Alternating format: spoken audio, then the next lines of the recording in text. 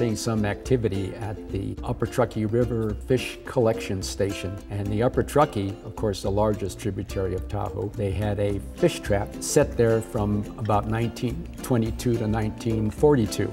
And fish moving upstream from Tahoe could be collected and spawned, and the eggs taken and raised at the Tahoe Hatchery.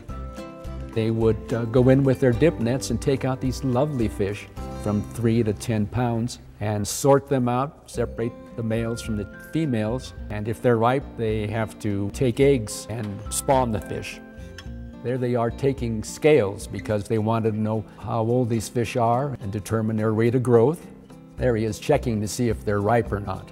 The eggs are placed in the pans like that, and the milk is added and it's stirred so that fertilization can take place. At that point, these eggs are called water-hardened eggs, and you can transport them safely to a hatchery.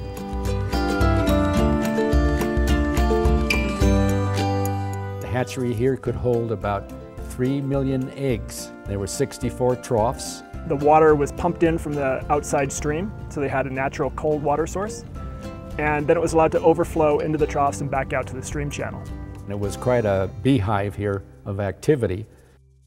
Those are eggs that are placed in the metal baskets.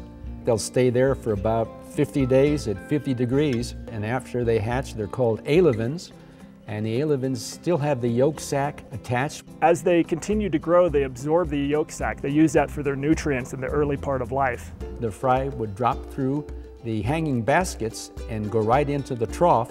And then they become free-swimming fish. At this point, they're fed a really fine-grained fish chow, and they're raised on that until they got large enough, usually around the length of your finger, hence the name fingerlings. They're cute little rascals. That tail is going all the time.